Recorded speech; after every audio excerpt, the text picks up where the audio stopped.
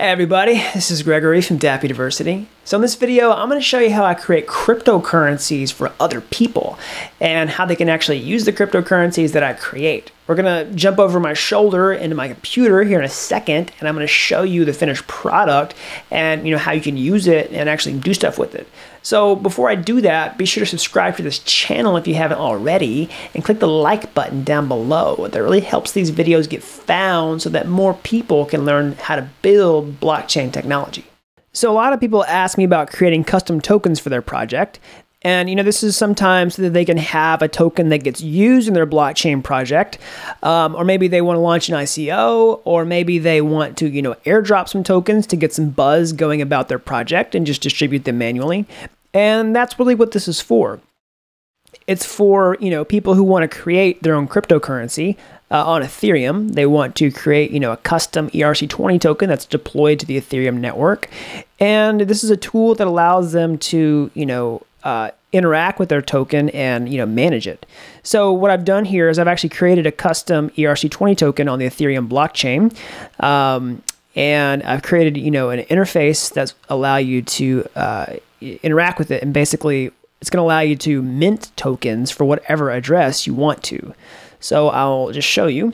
I'll copy this right here. Token address. We'll go to kovan.etherscan.io. So this is on a test network, but I'll search for this token. And we can actually see, the token here on Etherscan. We can see the code for it. We can, just scroll down. We can see all of the, code. And so here's the, actual code, the token, the smart contract, the cryptocurrency on Etherscan. And here is the interface that allows us to interact with it. So what does it do? So right now it shows you, the token address we just saw and the token owner. This is the person that controls it. And whoever controls this token can actually mint tokens. They can create new tokens for other people. And, why would you want to do this? Well, you might want a token that can be minted because you're not exactly sure how many you want to have initially. You can actually launch your cryptocurrency and just create new tokens after you've created it. And this is really useful like in a crowd sale, like an ICO, where you're selling tokens and actually, like you're creating the tokens as people are buying them. Or, if you want to have a project where tokens can be minted, it's just a great way to do this kind of thing. You can create new tokens for airdrops, etc., etc. So I'll show you how that works. I'm going to copy my account address here from MetaMask. Again, this is on the Kovan test network. Actually, just going to copy this and click paste.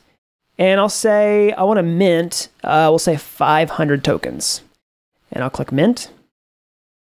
And I'll sign the transaction with MetaMask. Click confirm. All right. And so I get a little pop-up confirmation that says the tokens were minted. So we're going to wait for the Etherscan confirmation, and then we'll reload this page. All right, so I just refreshed this page, and we can see the total supply has changed. So the minting process actually worked. So that's pretty cool. Now you can see this is the number of tokens that exist, and we can increase this number every time we want to mint new tokens with this form here. So you may ask, why would anyone trust a token that can be minted? Like, why would you invest in a cryptocurrency, or why would you trust a cryptocurrency where you could always create more? Well, the good news about, a token like this that's mintable is that you can always finalize the minting process and basically say, all right, we're not going to mint any more tokens. We're going to actually call a function on the smart contract and tell, we're going to write on the blockchain that this token can't be minted anymore.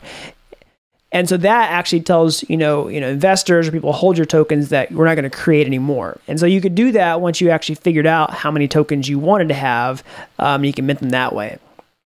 And so how else could you use this? If you wanted to have an airdrop, you could basically, mint tokens to your own address and then, take those tokens and distribute them manually for airdrops, or you could mint tokens individually and that could be your airdrop.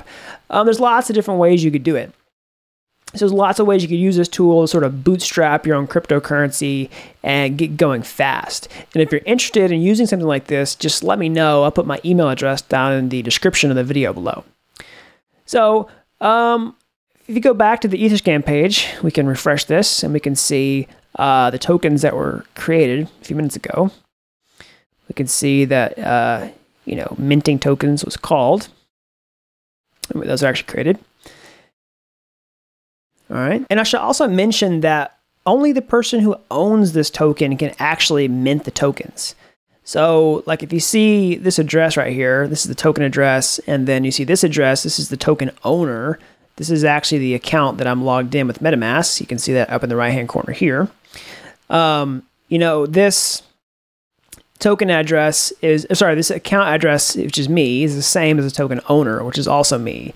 And if you read right here, it says, only the token owner can do this. So if this web page, is exposed publicly, someone wouldn't be able to mint any tokens with this form without, being logged in, without being connected to the blockchain with this account address. And they need that. They would need my seed phrase or my private key. So even if somebody found this web page, which, you can see it publicly here, it's not a big deal, they wouldn't be able to actually mint any tokens because they don't have access to my account or my private key. All right, so that's a tour of this admin tool for, creating your own cryptocurrency and adminning it, being able to mint tokens.